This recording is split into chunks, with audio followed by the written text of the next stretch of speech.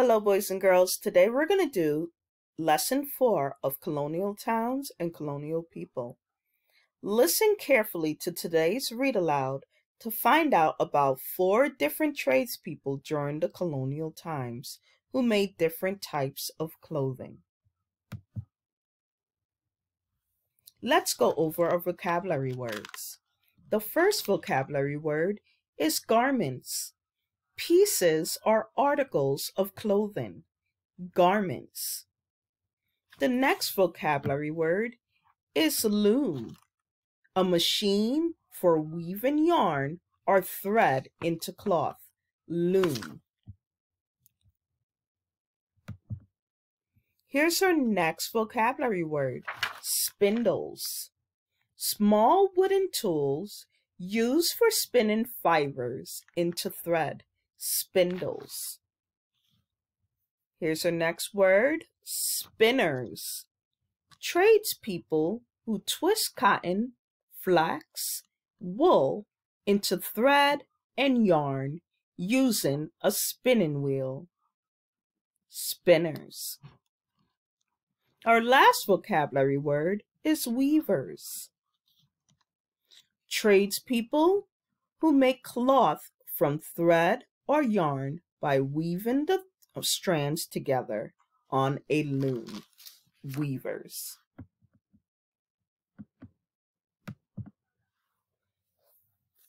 Let's start our read aloud. The cloth makers, spinners, and weavers. Several hundred years ago, farmers made their own cloth from materials they gathered from the farms. Most farmers shared wool from sheep they raised on their farms. On a few farms where cotton was grown, farmers picked cotton from cotton plants that grew in their fields. Farmers' wives cleaned, combed, dyed, and spun this cotton or wool into thread before weaving it into cloth. But this took a lot of time. So if they had several garments to make, they would give their cotton or wool to tradespeople who made cloth for them. Today we will learn about spinners and weavers, 2 types of trade people in town who had tools that helped them make more cloth at one time than a farmer and his family could make by themselves. Many farmers use wool of sheep to make cloth. Once a sheep's coat was thick, farmers would shave or shear off the wool with a sharp blade. The wool grew back and the sheep were ready to be sheared again the following spring. Let's take a close look at cotton, a plant grown on farms in the southern colonies along the coast. The cotton first had to be planted and then hand-picked from the plant. A cotton ball is the seed pod of the cotton plant. Farmers pluck the white string-like cotton fibers found inside the cotton ball.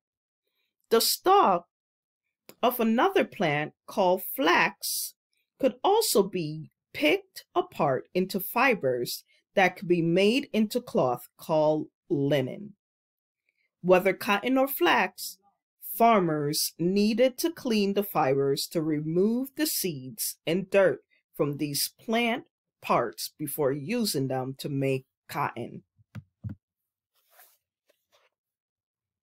The first step in making cloth is to make the cotton, flax, or wool into thread. In this picture are some tools the farmer had to add at home that would help him to do this. After the cotton, flax, or wool was cleaned, it had to be combed with a tool called a cardder. As you can see from this picture, hand carders look similar to a cat or dog's brush. Women would use 2 carders at a time to brush the wool until all the fibers lined up in the same direction. Once the fiber was combed, the woman might dye the cotton or wool different colors using the juice from different plants or berries. They dipped the cotton or wool in the dye, allowing it to soak up the colorful juices. Dyeing was hard work and took a long time, so farmers usually skipped this step. If they were making cloth at home, that's one reason why the clothing sewed at home from cloth made on the farm in those days was so plain. Usually just a whitish beige color. It was a rare treat to buy colorful cloth in town. Next, women making their own clothes at home use small wooden spindles like this one to twist and clean fibers into thread. Women turned the spindle by hand to make yarn that was much stronger than a single fiber of cotton, flax, or wool. Here's the spindle, and here's the carder. If a farmer could afford it, he would buy a spinning wheel like this one for his wife. The spinning wheel allowed a woman to turn cotton, flax, wool fibers into yarn or thread by spinning them together very tightly. A spinning wheel could spin wool into thread much more quickly than a hand spindle. In rare cases, when a farmer was very wealthy or lived near a large town, he would buy thread from a spinner, a tradesperson who turned cotton, flax, or wool into thread using a spinning wheel. The spinning wheel not only has a spindle attached to it, but it also has a big wheel with a foot pedal called a thimble. The spinner would step on the treadle to make the big wheel spin. This was called threading.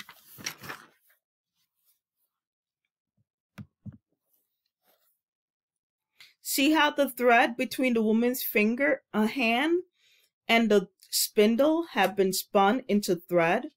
It is ready to collect on the spindle.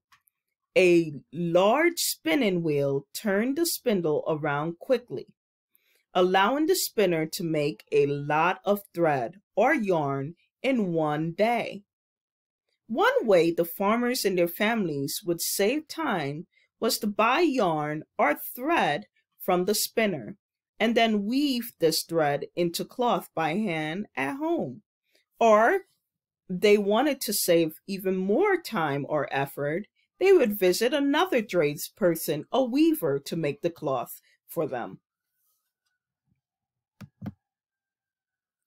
After the spinner made the yarn or thread, the weaver took over. The weaver's job was to weave yarn or thread into cloth. If you look at the clothing you are wearing right now, you'll see that the cloth is actually made up of lots of rows and threads, just like in this picture. Some of these rows go up and some of these rows go down, others go across. To do this, the weaver used a tool called a loom. A typical loom had pedals that the weaver used to control the machine parts. The weaver used a special piece called a shuttle to carry the strings part back and forth from one side of the loom to the other. The newly made cloth was rolled up on the bolt underneath the loom. Today, cloth is made in factories by machines, but these machines spin and weave just like the tradespeople did a long time ago.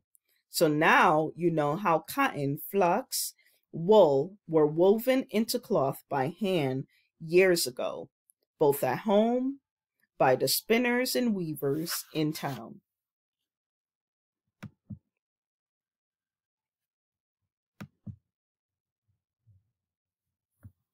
Here are some questions to answer to a grown-up.